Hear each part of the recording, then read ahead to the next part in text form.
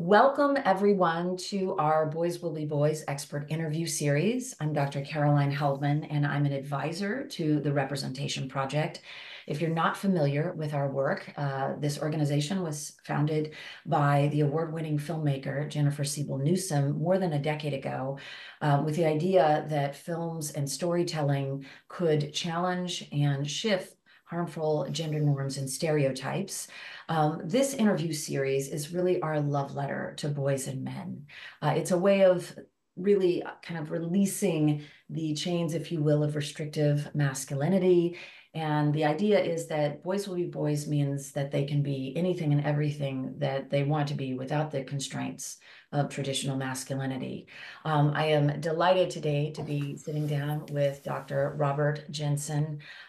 He has been doing really important work around healthy masculinity for multiple decades. Let me read you his bio and then we'll jump right into this interview.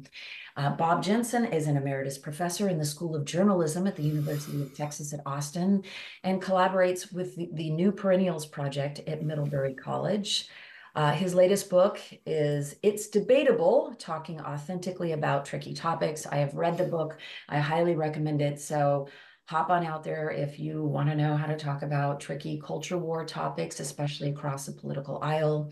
Bob is the co-author with Wes Jackson of An Inconvenient Apocalypse, Environmental Collapse, Climate Crisis, and the Fate of Humanity. He is also the author of The Restless and the Restless Mind of Wes Jackson's Searching for Sustainability.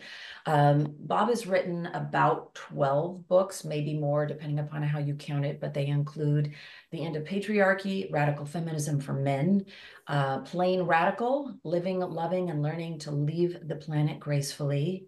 Also a book, Arguing for Our Lives, A User's Guide to Constructive Dialogue. All My Bones Shake, Seeing a Progressive Path to the Prophetic Voice. Getting Off, Pornography and the End of Masculinity, which is going to focus heavily in our conversation today. Bob has also written a book called The Heart of Whiteness, Confronting Race, Racism, and White Privilege. Citizens of the Empire, The Struggle to Claim Our Humanity, and Writing Dissent, taking radical ideas from the margins to the mainstream.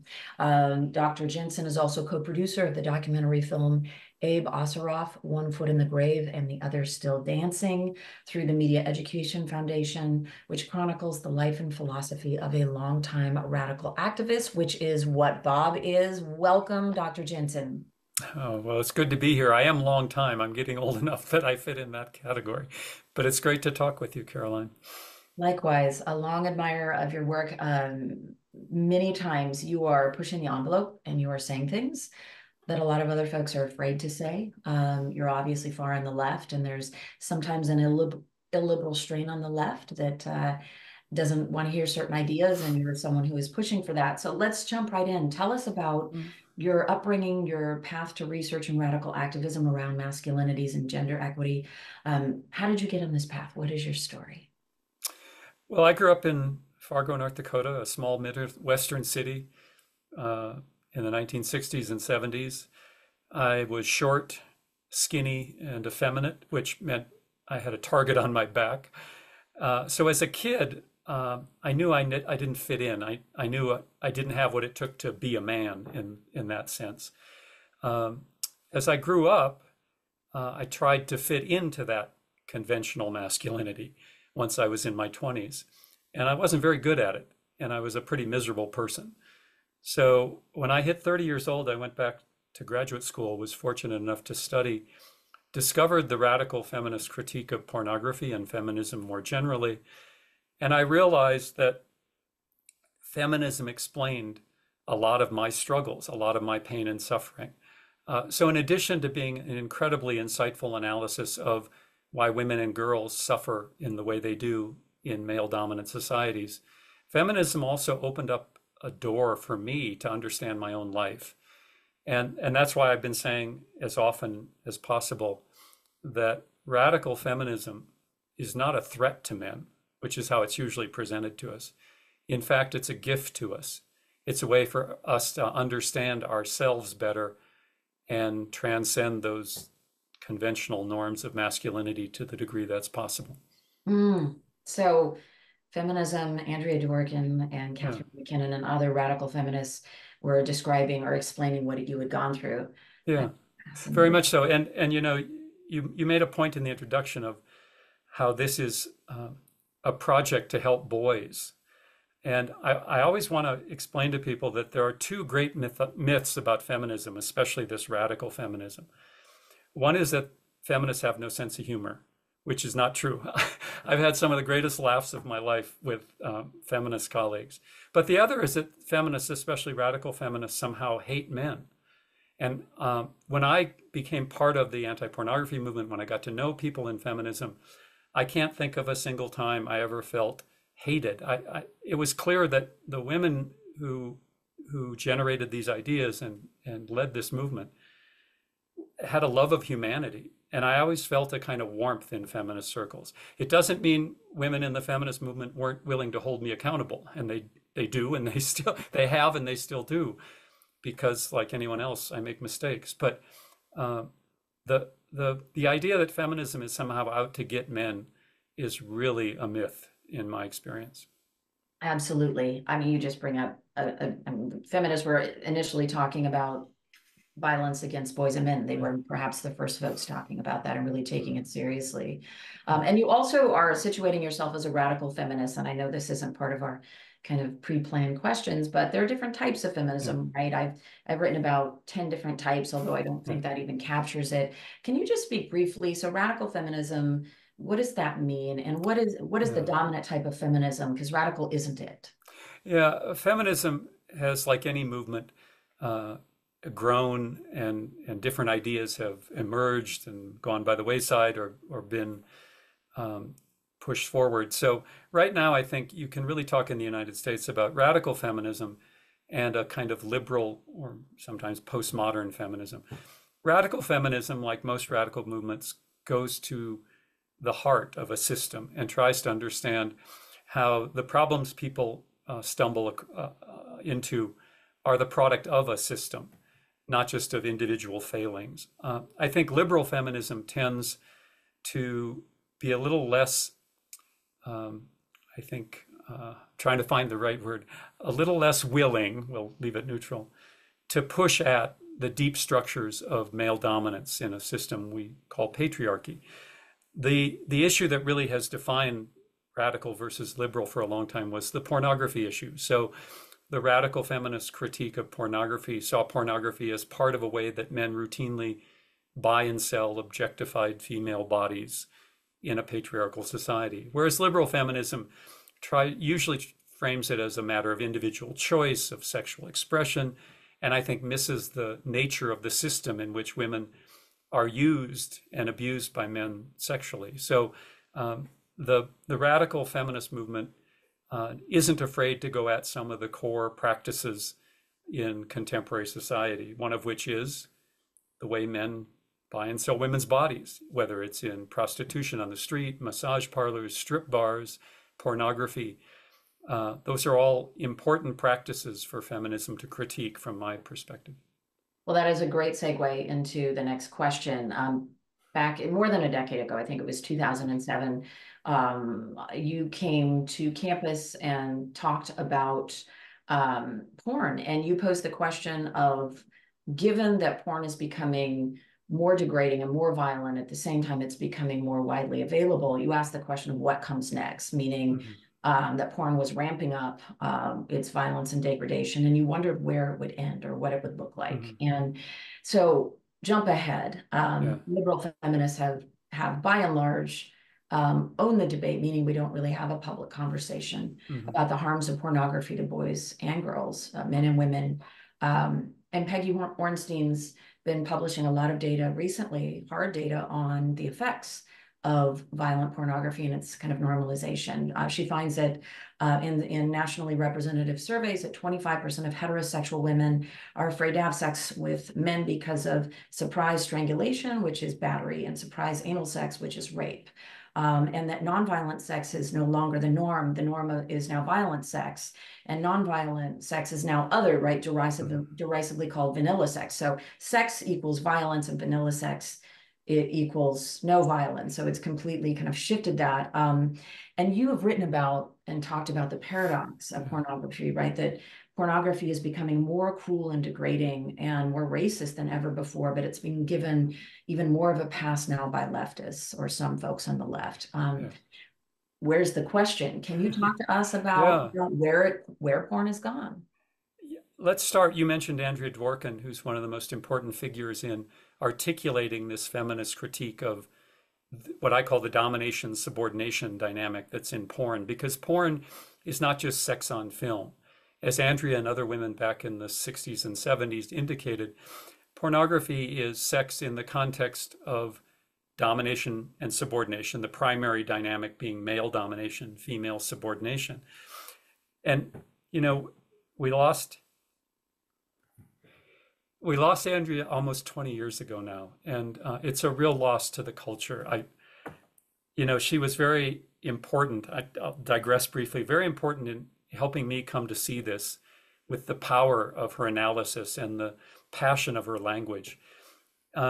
And she was analyzing pornography from the 1970s that, compared to today, looks very tame. But Andrea was brilliant in being able to see that domination dynamic in pornography. And it's only gotten more intense, as you point out, in the succeeding decades, which, a quick footnote, kind of means that Andrea was right. Those women who early on saw that were very perceptive, and it's especially sad that their insights have been largely ignored in the dominant culture. Okay, so back to your question. This intensification of the cruelty and degradation, as well as the racism in porn, is self-evident. Everybody agrees. Even pornography's defenders will acknowledge that this has happened. Why is that? Well, pornography has expanded dramatically as legal constraints and cultural constraints have gone away. And so they have to continue to create new markets, right? And so how do you do that? In pornography, you do that by intensifying the domination. And as you pointed out, it's gotten into acts that are really overtly violent. Strangling women during sex in pornography is now routine. Multiple penetrations, where more than one man penetrate a woman at the same time, are routine. All of this is just the usual. And when I was doing research on the industry back in the 2000s to write that book, already I was asking porn producers and directors, where's the next trend? What are you going to do next? And they all said the same thing: we don't know. I'll never forget one porn director said, I've done everything to a woman's body I know how to do. I don't know what's next.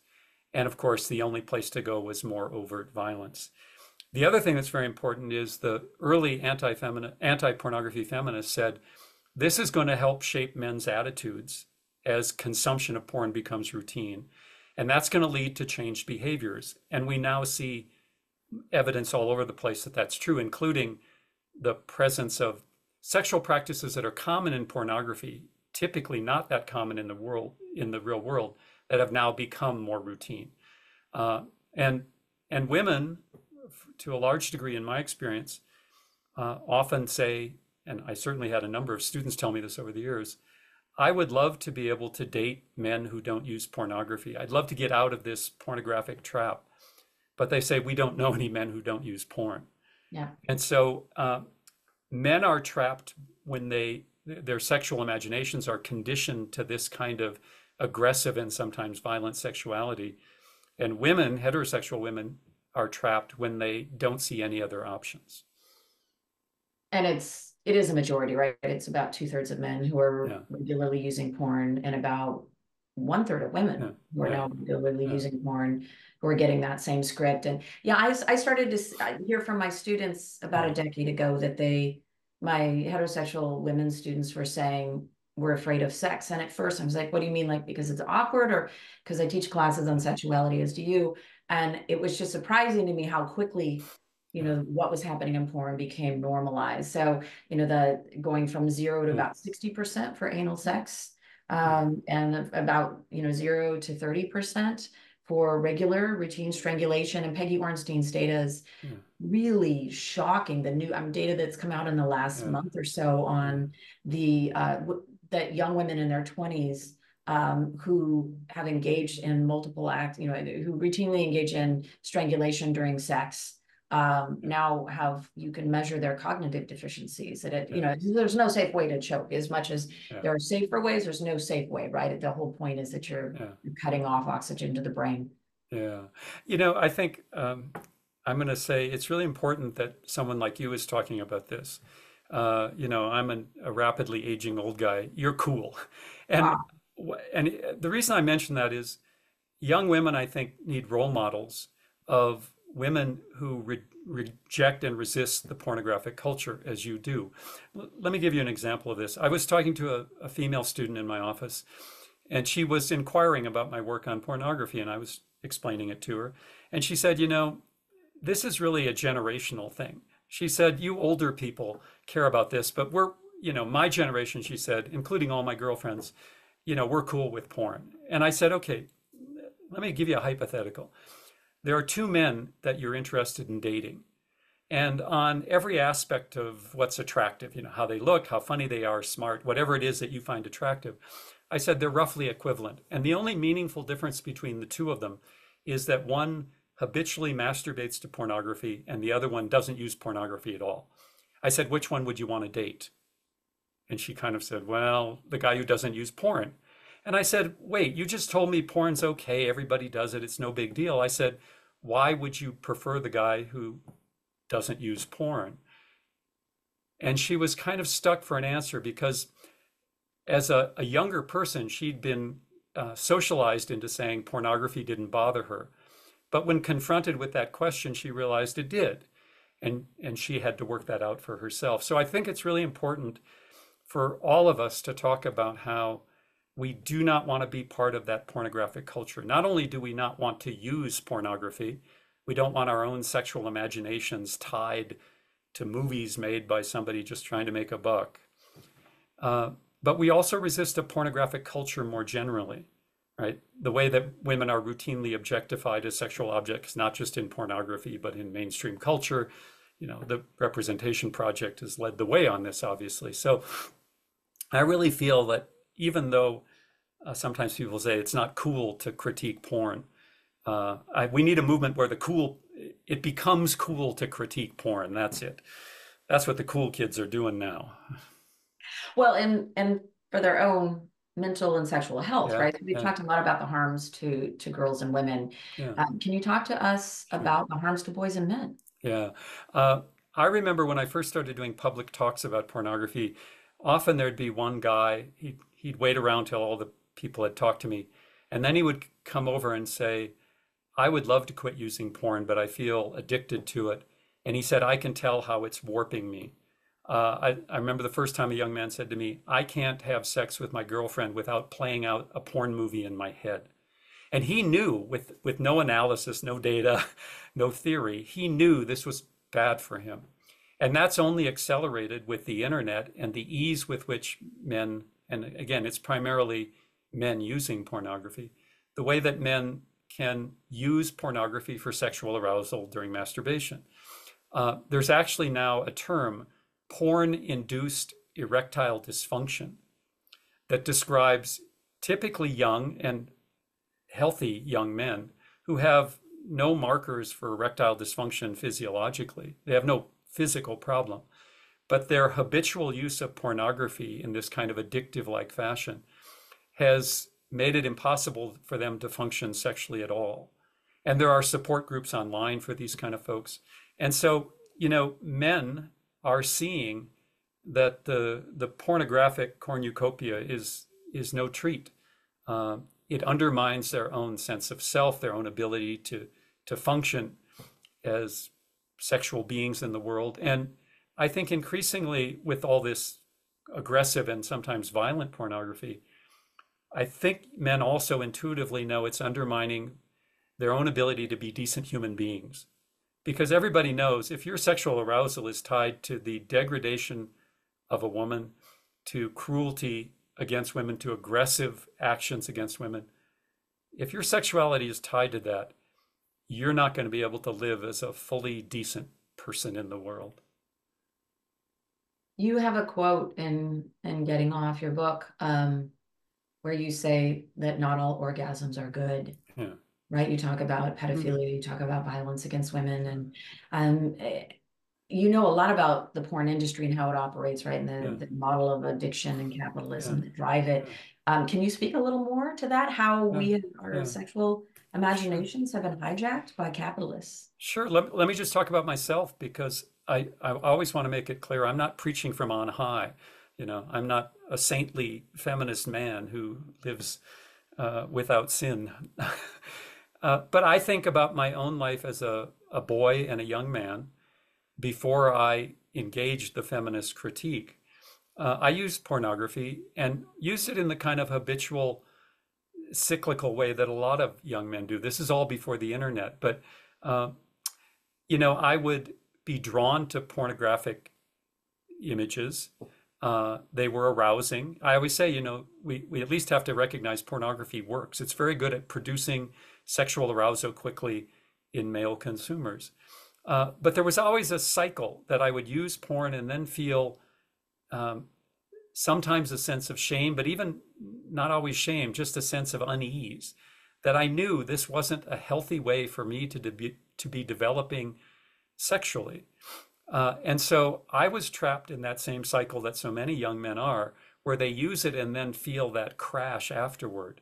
Uh, and it was only through reading and then finally engaging with the feminist critique uh, through activism that I was able to see how, yes, the main problem of pornography is the way that the women in the industry are physically and psychologically damaged by it, the way that women who are partnered with men who use pornography and engage in this kind of aggressive and violent sex suffer.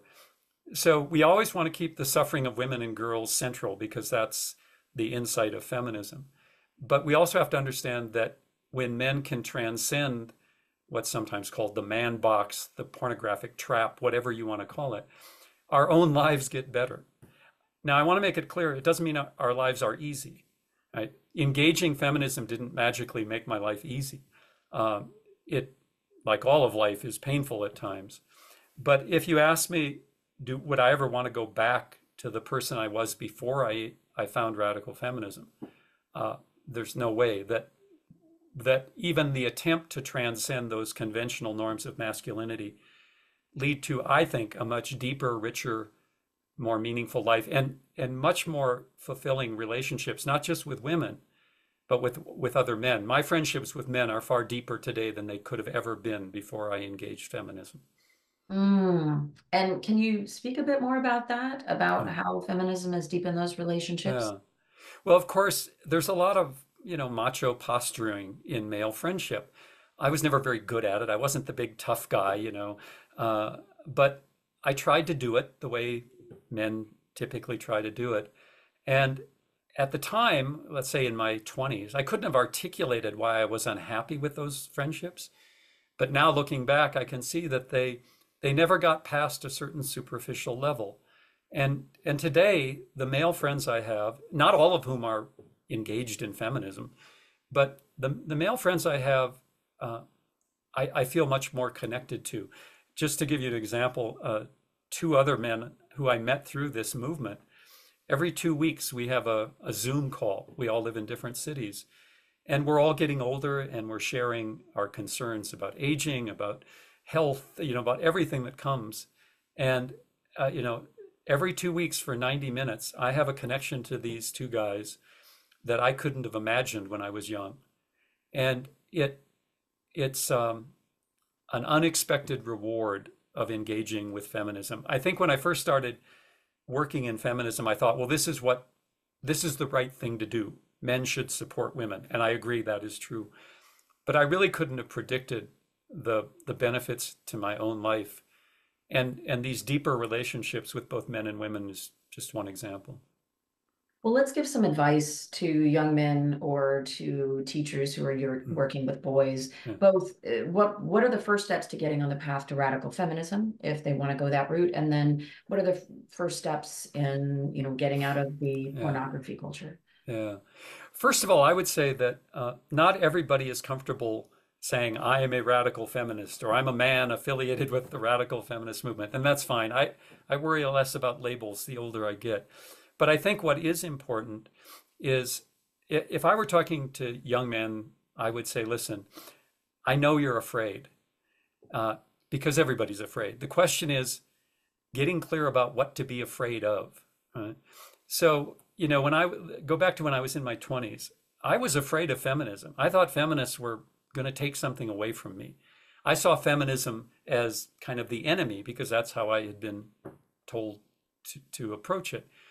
But then I realized, no, I should be afraid, but I should be afraid of masculinity, all these traditional norms that don't feel right to me, the aggression that these norms lead men into, whether it's, physical fighting or, vying for domination in the workplace.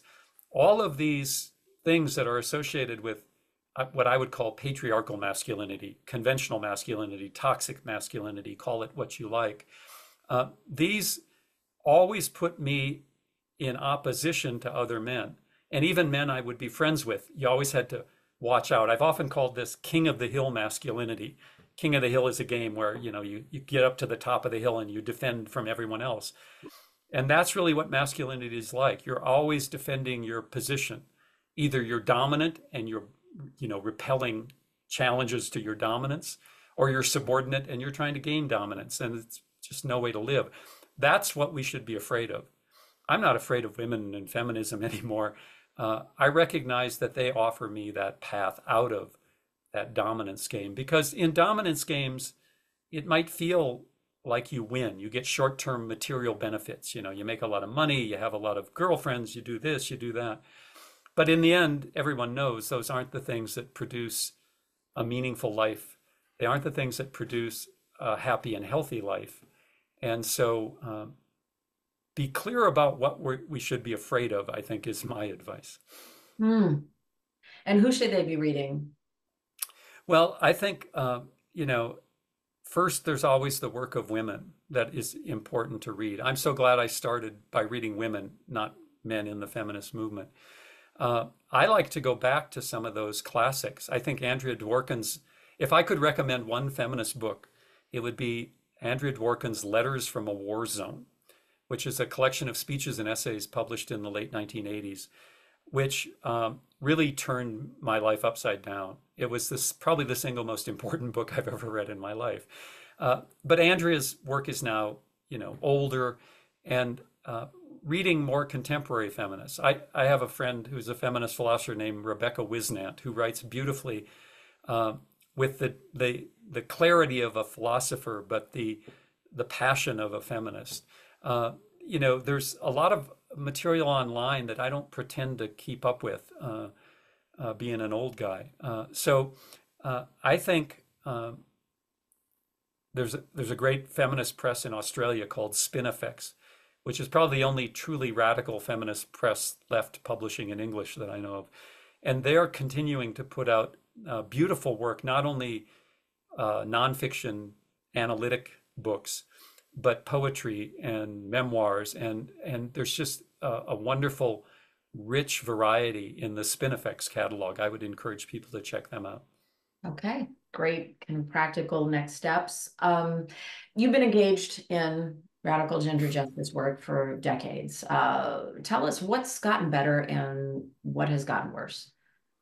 Well, I think if you look at any of the key questions around social justice, whether it's racism and white supremacy, patriarchy and male dominance, capitalism and economic inequality, you can see great advances and setbacks, which I think is true of every movement. So, just think of the areas in which women now occupy public space that they didn't when I was a kid.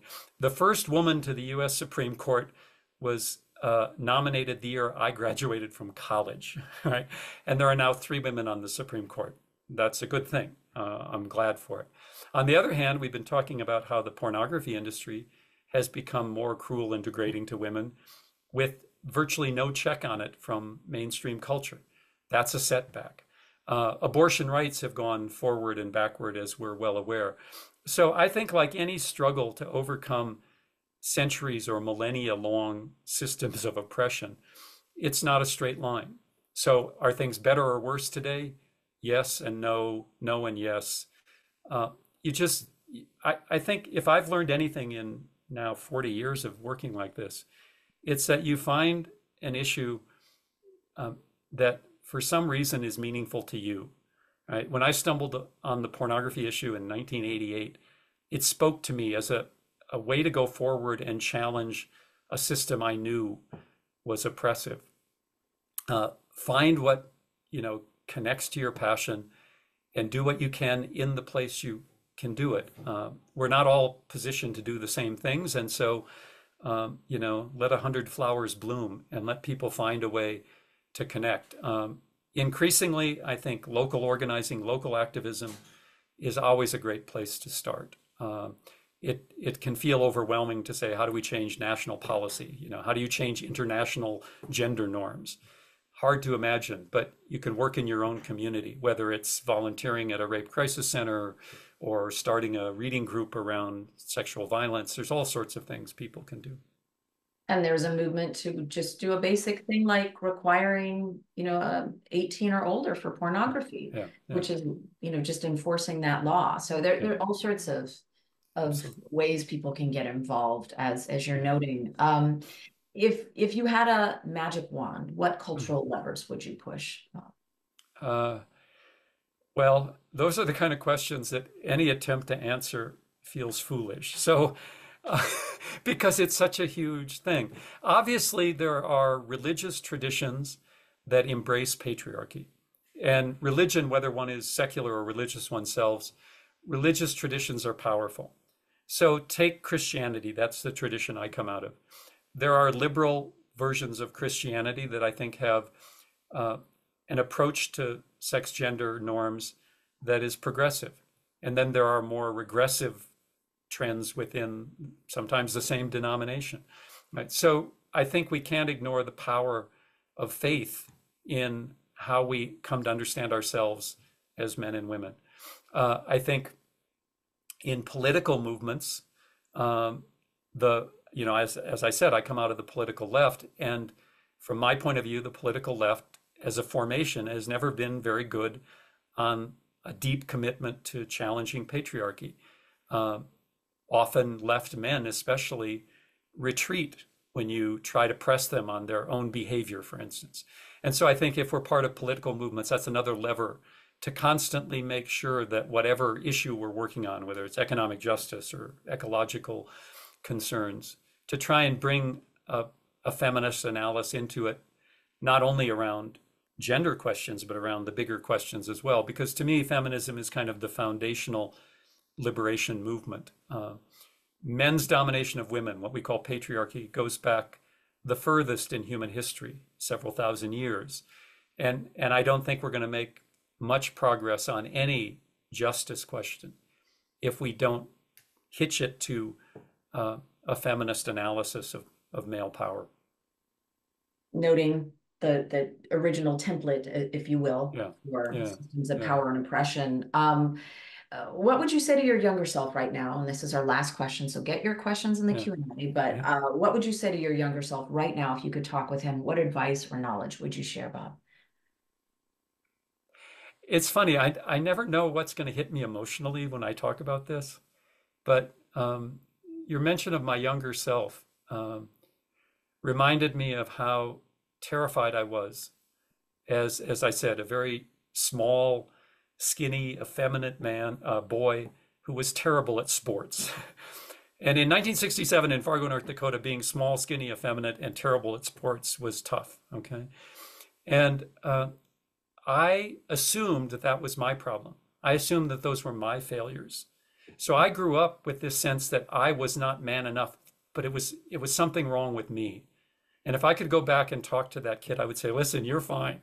You're a little nerdy, you're a little bookish, Yes, you're not much on the basketball court, but there's more to life than that. And don't worry, because as you grow up, you'll find those other aspects of yourself, whether they fit traditional masculinity or not, won't matter so much. So I think I would go back to my, 8-year-old self and say, it's going to be a rough ride, but you'll get through it.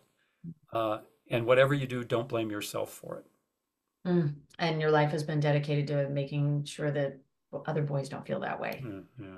I, Ooh, I, let's I jump can into hope, I this. was going to say, because, you asked about whether we've made progress or not. And sometimes on these questions, it can feel like we've really been pushed back. And so there was just a moment of reflection where it's easy to think, gosh, have we had any effect at all? But I'm going to stay hopeful and say, yes, we've, we've, Yes. we've had effects and we need to keep going.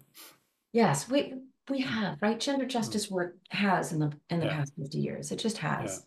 yeah, And I think certain ways it's gotten much worse, and pornography is maybe one of these ways, right? yeah. When it comes to the degradation, the compulsory degradation of women that we require of heterosexual men, and of course the degradation of women in porn and how it plays out in real life. But no doubt, right? We're having Mm. conversations about sexual violence. We're having conversations about restrictive masculinity. This is my hopeful pep talk Mm. in the face of reproductive rights being overturned and such. I'm writing down that phrase, the compulsory degradation of women in heterosexuality. That describes so much of how boys are trained to see women. I'm going to borrow that one from you. Right. Well, I call it the great setup, right? We No, we impart all of this to them yeah, for 18 years, and then we're like, hey, and now you got to respect yeah, women. Like, yeah, that's not yeah, how this software thing yeah, works. yeah. We have some great questions here. First question, Dr. Jensen, what is your take on feminist pornography? That's an issue that's been bumping around for decades now. And I think there are a couple of things I would say. First of all, if women want to make sexually explicit images, um, I learned as a man, my job isn't to tell women what to do. Okay. But there are a few, I think, critical questions to ask. One is, if you look at what gets marketed in the porn industry as feminist pornography, often it's not that much different from mainstream porn. So how is it feminist is a question. And along with that is, how are the women being used in the production of feminist pornography being used? Those are all questions. I'm not saying there's one answer to the question, but it's something to ask. The other thing I would always say about any sexually explicit images is, it's not just the image itself. It's a society in which men are being conditioned to use graphic sexually explicit material for arousal and sexual release, right? It's training the male imagination to finding sexual pleasure in a two-dimensional world. And I think that there are reasons to wonder if that's ever healthy. The reason I say that is because, in my lifetime, I think what I've learned about sex and intimacy is that it's most powerful when one is vulnerable. That the real intensity and joy of sexuality is when you make yourself vulnerable in front of another person. Doesn't matter if it's another man, woman, whatever, but it's in that interaction, right, where you let go and you feel like you're safe. Okay. Um, in some sense, I think sex is best understood as a form of a communication. It's a way we communicate with another person. It's a way we learn about ourselves. And I don't think that can happen with a movie. Now, I'm not saying sex is one thing, especially as we age, sex has different roles in our lives. When we're young and we're just exploring our bodies, sex is one thing. In the context of a lifelong partnership, it might be another thing. But to me, the most important role sexuality has played in my life is helping me get to that place where I can be vulnerable in front of another person. That's real intimacy. And you don't have that with a movie. So whether it's feminist porn or not, I think we should always be asking, why do we want the screen in our life so often? What is it about the safety, comparative safety of sex with an image? Because after all, an image on a screen never asks you to be vulnerable. It never asks you to reflect. It never engages you. It just provides stimulation. And I think sex is more than stimulation, for most of us at least. Well, and I use so much of your work that in my sex courses, because you don't have the corner on truth, right? You Mm, actually pose questions. And one of the driving questions of yeah, my sex class on debates and sexuality is what is sex for? And there are lots of different things it might be yeah, for. But you point out, as you are now using slightly different language, that you say we think about sex as heat, yeah, but actually sex is light. Like it shines a yeah, light on us, on our, that we don't quite know what it's for. yeah, But in that not knowing, that means yeah, we have to protect it and not let it become something that yeah. capitalists exploit. You know, I'm glad you reminded me of that. I'm old enough, I don't remember everything I've written. But this is another example of how it's not just pornography. So, this obsession in the culture with hot, is she hot? Is he hot? This immediate question of hotness, I think has really degraded a lot of conversation as we meet and engage other people. You know, when the first question is, how hot is she? You've kind of already lost the ability to see that person as a human being. And you know, the rating system, I don't think helps us deepen our connection to other people. Yeah, absolutely not. And also a quick follow-up. You made me think of what I always ask about a thing in the culture, whether, in terms of whether it's feminist or not, Mm, whether it's feminist porn or anything else. The first question I try to get my students to think about is, would this exist? Would this thing mm, exist without patriarchy? And then if the yeah, answer is yes, would it look different? yeah, And how so? And I yeah, mean, you're touching upon that when you're talking about feminist pornography. And I yeah, don't know if porn would exist. I mean, this is a really big question, right? Because you're yeah, talking about the inherent objectification of other human beings, which yeah, makes them subhuman yeah, by default, by yeah, yeah. definition, it makes them subhuman. So is porn inherently dehumanizing? Yeah. Is there Another way I've said this over the years is that, you know, human beings make art uh, about the things that perplex us. You know, I always say that's why there's so many paintings about God, right? There's so much religious art. Why? Because, you know, religion, the divine conceptions of faith, they're difficult to articulate in words. Right? Often you're talking about feeling. And I think that's also why there's so much art about sex, because sex is this very powerful force in our life that we don't fully understand. So I think it's important to say that the feminist critique of pornography is not a critique of art or any sexual expression in art. It's a critique of the industrial product that is produced using the bodies of real women, right, to produce objectified female bodies for male sexual pleasure. And so it's good to keep those things very clear. Yeah. And 52% of those bodies in the most popular porn content, women's bodies, require medical care after Yeah, a porn shoot, which some yeah, of these stats are so shocking. Okay, a number of people are asking about AI and deepfakes. So yeah, Anonymous asks, how does an increase in yeah, deepfake imagery impact pornography culture? Another asks, are you worried for the future of porn with the onset of AI culture? Another asks, do you think AI can be used to generate porn that doesn't harm women in the making of it? And if so, will that cause more problems than it solves? yeah. And I just want to quickly jump in to say, I was just at an event where we focused over the weekend, where we focused a lot on AI, and they were saying Hmm. everyone's going to take a movie, they're going to take their favorite movie and put a Yeah, spin on it, or they're going to create their own movies that fit them. And this will be all possible with AI. And I turned to the person next to me and said, there is going to be so much rape and sexual violence in these hmm. self-crafted films because they will be a product of the person who is a product of the culture. Sure. But Adam, what are your thoughts on this, Bob? Well, in some ways, we don't have to predict because, of course, deep fakes and non-consensual use of images in sexualized media is happening all around us. I would just simply go back and remind everybody that every communication technology that's been developed has been pornographized or pornified, probably a more elegant term, and usually in ways that have been detrimental, as we've been saying, not only to girls and women, but to the culture more generally.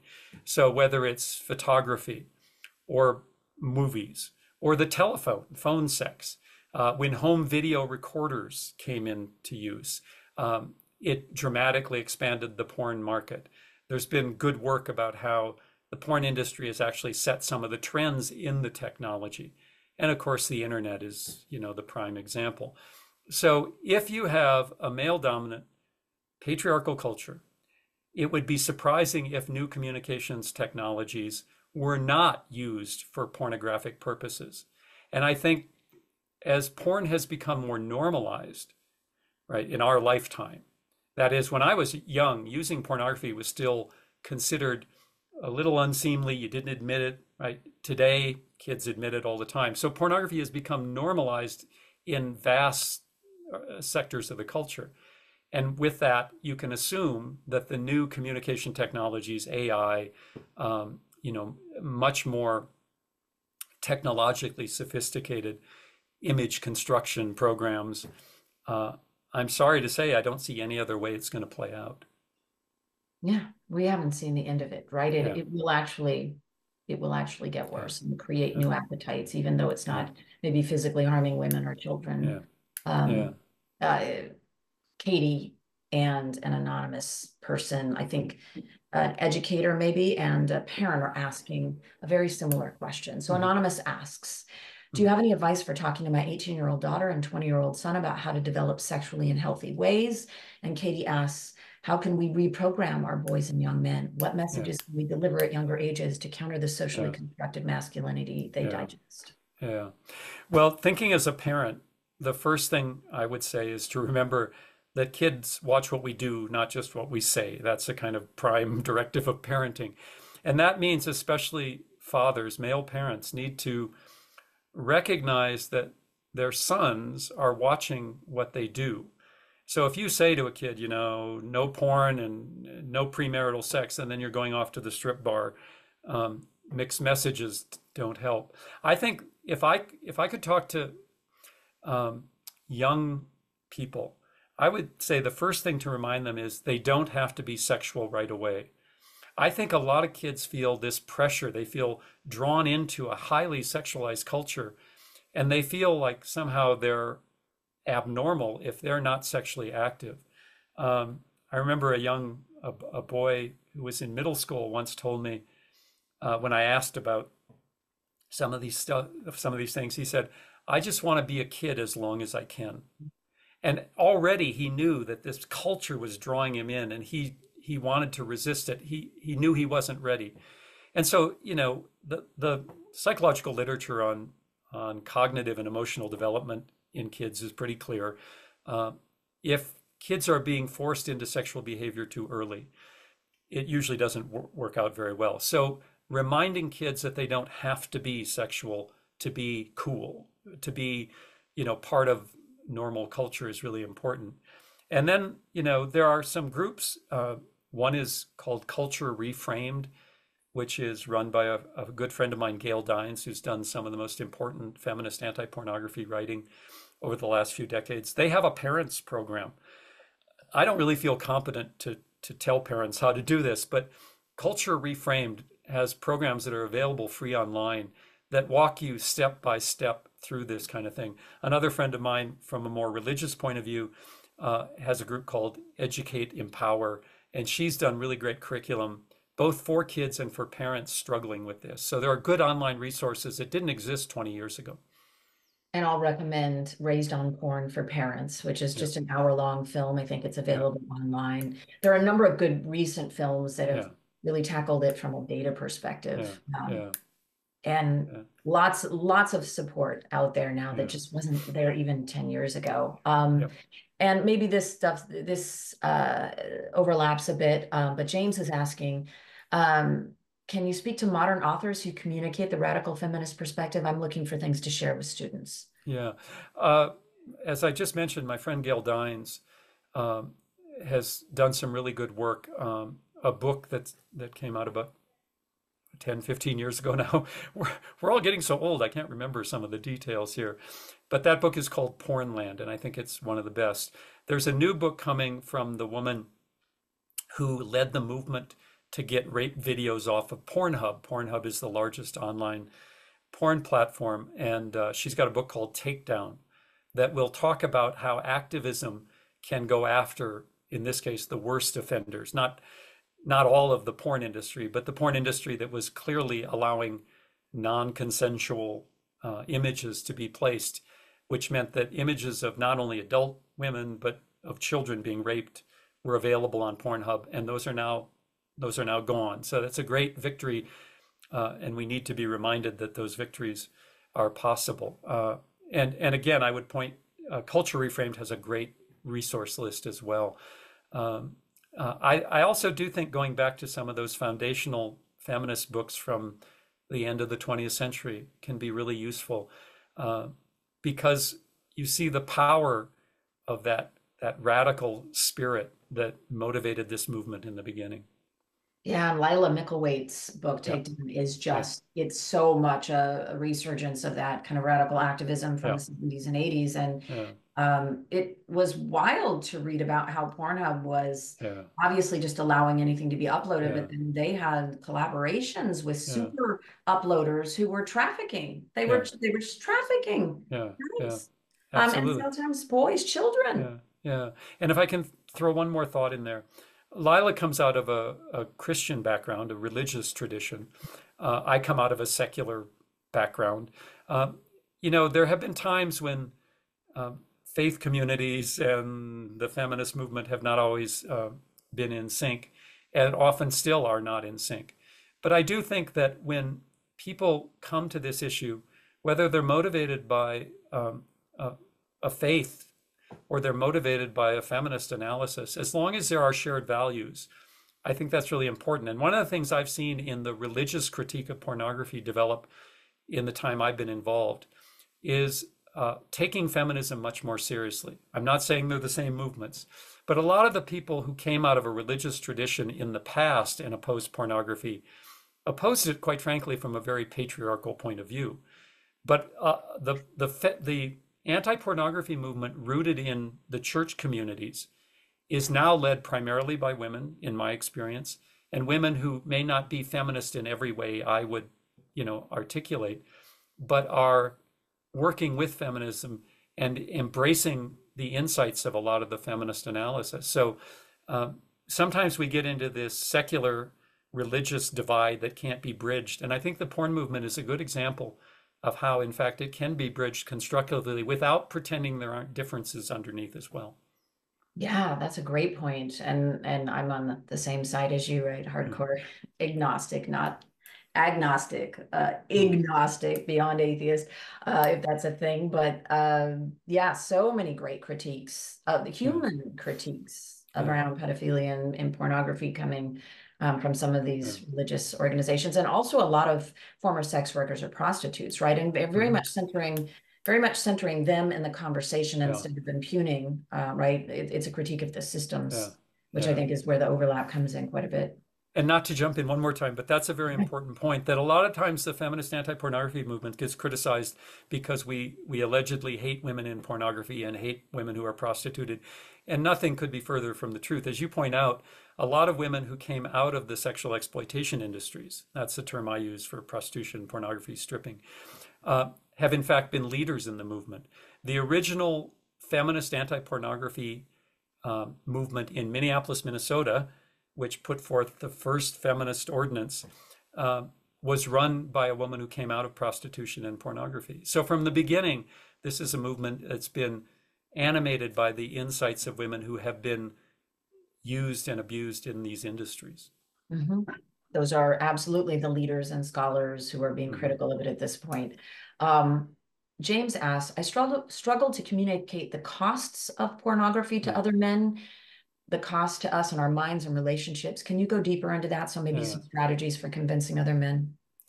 Uh, I think one of the most powerful questions to ask a boy or a man who uses pornography for sexual arousal is to say, in the minute after your orgasm, that immediate moment, how do you feel?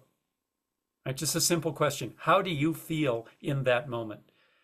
And I think when you get past the jockeying and the bravado, a lot of men will say, "I don't feel good. I feel empty."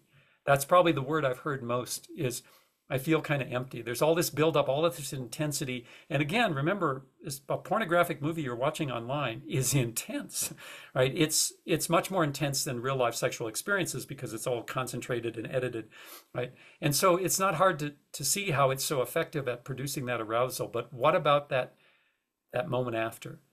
And I think that's one of the most important questions to ask men and boys is how do you feel? Forget all the BS. How do you really feel? And I rarely have men who say, "Oh, I feel great, top of the world," you know. And that's one way to, again, break through the training in that conventional masculinity. And remember that we have an emotional life, you know. Men are taught to repress their emotional life or repress any emotion that isn't anger, right? Men are very good at expressing anger, but we're every bit as emotional creatures as women are, of course. Yes, of course. Even though we, yeah, Yeah, don't allow boys and men to do, as you pointed out, we call anger not an emotion because it's yeah, the one that yeah, men are yeah. encouraged to share. Very practical question from Mhm. Anonymous. How, for those of us who use porn regularly, can we start finding arousal from other sources? How can we Yeah, retrain ourselves away from pornography when yeah. masturbating? Well, this is a really tough question, and I don't want to be glib about it. The only thing I know for sure, and I've said this over and over, is if you're a man and you're engaged in this habitual, even addictive like use of pornography, the only thing I'm pretty sure of is if you try and quit alone, you will fail. Because the power of it is very overwhelming. You know, the same is true of, let's say, addiction to alcohol, right? Nobody believes that that the vast majority of people who are alcoholics are going to quit on their own. Everybody needs help, whether it's a 12-step group, a therapist, rehab, right? So I think the first thing is to recognize that behavioral addictions, whether it's addictions to gambling or pornography or extreme sports or whatever it is, you don't quit it alone. You have to be in a community where you have support. And as I said, there are online groups. One is called Reboot Nation. Another one is called NoFap. That's a reference to an internet term for masturbation, where men who are struggling come together. There are 12-step groups you can go to in person. Some people I've talked to have had success in uh, Sex Addicts Anonymous kinds of groups where they address their pornography use. Uh, there isn't a single, I think, route into it, but I do think you have to do it with other people. And I do think that engaging a feminist analysis, whether you think of yourself as a radical feminist or not, is helpful. And reading the stories of women who are used and abused in the porn industry is helpful because it makes it real that when you're using a porn video, you're actually using another human being. And often those other human beings suffered incredible psychological and physical injuries as a result. And that helps us, you know, bring it down from an abstraction into the real world because most of us don't want to see other people hurt. That's a basic human empathy. Thank you. Great advice. A similar question, and we only have time for one Mhm. more, but I think this is a teacher. What advice would you have for teachers that address healthy relationships for middle school and high school students? And then another attendee asks, in this day of being censored about what we can and cannot say in the Yeah, classroom, how do you suggest teachers address the dangers of porn use when talking to middle and high school students? right. This is really a tricky question today when there's so much fear in the classroom of running afoul of, you know, pressure groups that might want to constrain, especially sex education. I lived and spent a lot of my career in Texas, where teachers had a very difficult time given state law and regulations. I'm not a great source for practical advice here. Again, what I would say is to try and, in the classroom, to try and take it out of a moral framework uh, where sex is bad, premarital sex is bad. I know in conservative districts this is very hard, but you know what I learned from my friend Gail Dines is we have to consider this a public health question because there are public health consequences, sexual violence, harassment, all sorts of things that are directly tied to the use of pornography and can now be documented. And so that kind of shifts it away from a moral or religious question into a question of healthy living. You know, the way we approach all sorts of other public health problems. Uh, again, groups like Culture Reframed have great curriculum available. And I would, this is one of the things where I'm very aware of my limitations. I would direct people to the experts in public education and curriculum development because they know far better than I do about how to actually raise this in the classroom without getting fired. And we will share all of those Yeah. resources and links with this video. I cannot believe an hour has just gone like Ah, that. What a marvelous conversation, Dr. Jensen. I've learned so much. I love uh, engaging with you. Thank you so much for taking the time and to impart your expertise. well, thank you too, because your own work has been so important, and you're one of the academics I know who has really made a commitment to working in the community, in the culture as well, and that's really important. And I always want to end by noting the women who pioneered this analysis way back, 40, 50 years ago, the women who did radical feminist organizing when it was even harder than it is today. And Andrea Dworkin just happens to stand out in my mind, but um, I owe them, in some ways, I owe them my life. They gave me a new way to understand myself, for which I will be eternally grateful. Uh, and so I'm glad my work has had some value, but it wouldn't have existed without all of those feminist mothers who created the movement that gave me a home. It's a great note to end on. Yeah. Thank you, Bob. And thank you all for coming. We'll see you soon. Thanks.